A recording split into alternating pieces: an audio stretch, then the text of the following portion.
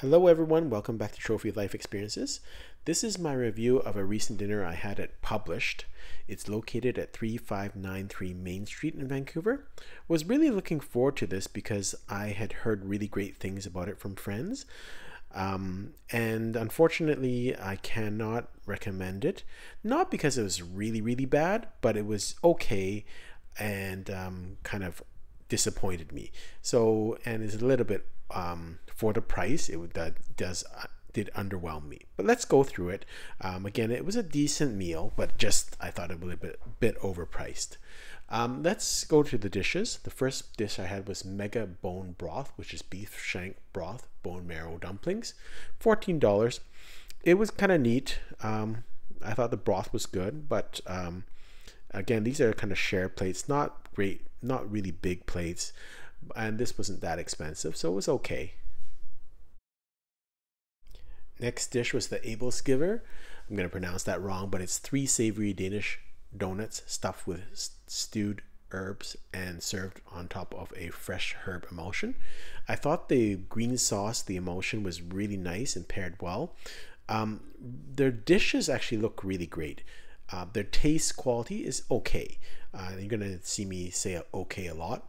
Not bad, but this dish I actually enjoyed because it had the fresh herb emulsion with the stewed herbs inside the donuts. So I thought this was actually a pretty decent dish. One of the ones that I enjoyed more that night. This is $16. Service was okay. It wasn't unfriendly, but I wouldn't say particularly friendly. Polite, but okay. I don't know whether we upset them or what happened, but they do allow corkage. Corkage is $35, which is quite reasonable. They have a pretty decent wine list also with a lot of orange wines. So I like that. Place is very cool and the vibe is very casual, but I wouldn't call it a real high-end place. So maybe the expectation was a little bit not in line with what I thought. So the next dish is the side striped prawns.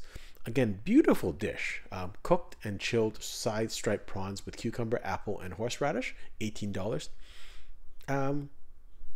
Perfectly fine, but I wouldn't say a stunning dish, but the actual look of the dishes are really nice, are magnificent. Another very stunning dish in terms of the view of it. This is their yellowtail. So it's yellowtail with daikon, kimchi, ponzu, and tangerine. I actually like this again, a really good dish. I like the yellowtail, was very fresh. I like the interaction with the kimchi and tangerine. So nice dish, $23. A little bit getting there in price, but again, I like this dish. So it wasn't a bad meal. It was just, again, from my perspective, maybe I thought too much of it. I was expecting too much. And for the price, I thought it was a little bit expensive, as you'll see with some of the other dishes that I'm going to go to. This is another neat, cute dish. It's their chicken fried matayaki. So chicken fried matayaki with garlic escape ranch. So this take on mushrooms is actually mushrooms of chicken. So it looks like chicken. Cute dish. Again, the taste is decent. It doesn't really wow you, but it's a cute concept. And that's what I would say with most of the dishes that I serve. Presentation is great. I guess it's really hip, but in terms of the food, it's decent, but it doesn't really wow me as some of the other restaurants that I've been to that I've reviewed on this site. I was trying to think of a comparable review I've done on this channel, and the most comparable would be the Seoul Hang Korean restaurant review. I'll have that at the end of this, where I was very high on the restaurant, heard great things, and slightly disappointed. I still recommend that restaurant. I haven't recommended this restaurant.